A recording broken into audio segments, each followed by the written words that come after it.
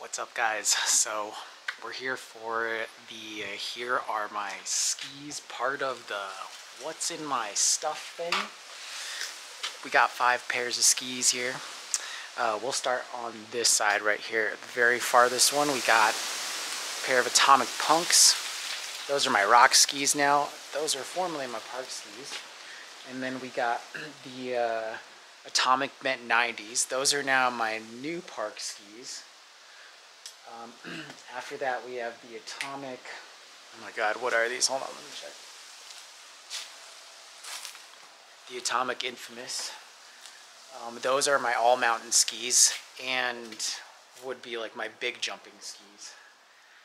Then we have, oh my god, I gotta go look at the name again.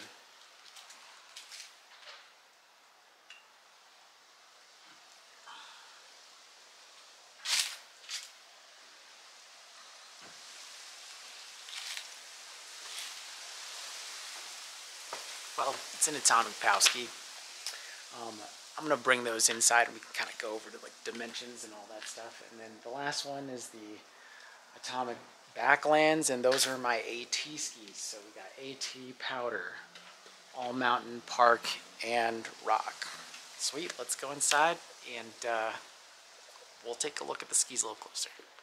Alright guys, so let's start off with my smallest pair of skis.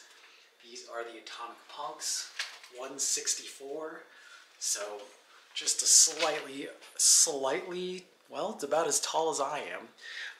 These are obviously originally a park ski. They're small on purpose, really good on rails, but I love riding a ski like this in moguls or even trees. Deeper snow is where that starts to be a problem. So, but yeah, let's take it overhead look at this pair. Alright, as you can see, guys, making our way from the back to the front, we got twin tip construction, super narrow waist. It's like 90 or so right here. Really fun, very playful ski, and the bindings are just, you know, whatever came with the ski that year, so some sort of Solomon product. Alright guys, next one. Atomic Bent 90s. These are a little taller. These are 166. Not really a huge difference, but I'll kind of notice it a bit. But as you can see, yep, a little taller. These are also a very narrow ski, twin tip. Let's take a little overhead view of them. And here we got the Bent 90s from the top. Awesome artwork. Got no bindings on these yet because they're in that box. I'll show you what they are in just a second. Here's what the bindings look like. Solomon stripes, so basically the same thing as before. Every piece is black, so I figured why show you all of it, but it's gonna look good. It's gonna look good on this colorway for sure. Alright guys, next pair we got some Atomic Infamouses. Right, these are 171, so we're getting taller. These are my all-mountain skis. Had these for a minute. Bindings, whatever, just standard Atomic Solomon bindings. These, with them being a little longer, they're a little stiffer, they're a little heavier. Really good for jumping bigger jumps. I wouldn't say like small rotations aren't the best. You can still do all your tricks on these. If you're having a groomer day or even skiing in the springtime, it's nicer to have a ski like this. It's stiffer, so there's not much chatter, holds well with high speeds. Let's take a look at the art over the top. Pretty cool pattern. Like I said, standard bindings that just come with whatever the ski is. Bolts up here in the top. Nothing crazy on the bottom. Yeah, decent ski. If you can only pick one pair, that's actually not a bad one for sure. Alright guys, next pair of skis. So these are the Atomic Blog. It's a powder ski from back in the day. As you can see, these ones are much taller, much wider. Got some really cool shape to them. This is Powski. I have these with regular marker bindings on here.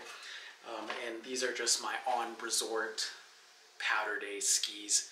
As you can see, they got a little bit of looseness and chatter, so they're really fun when you're just, you know, on piece getting on your way to powder, but then they react really well to powder with how loose and how big they are. So definitely a cool one. Let's check the graphic out over time. So here's the blog from overhead. Got the marker bindings. Those are some OG marker bindings. Love that kind of natural wood stuff. And Ski for Sarah, if y'all remember her. Rest in peace, Sarah. Nice tip and tail going up and down here. Definitely a classic Powski. All right, last pair. We got the AT skis. This is the Atomic Backland. There you go. Directional ski bindings are actually set a little more back. And they got some really cool bindings on them for sure. Let's get a little close-up of them. Oh, actually, let's do the overhead, then we'll get the close-up of the bindings. Alright, so overhead here, get a look at weird kind of construction of the bindings, that interesting directional shape. The fronts are shaped kind of like boats, so they scoop a little bit, and as you can see, these are AT bindings, so I can pop the toes off and it reveals the pin tech right here. So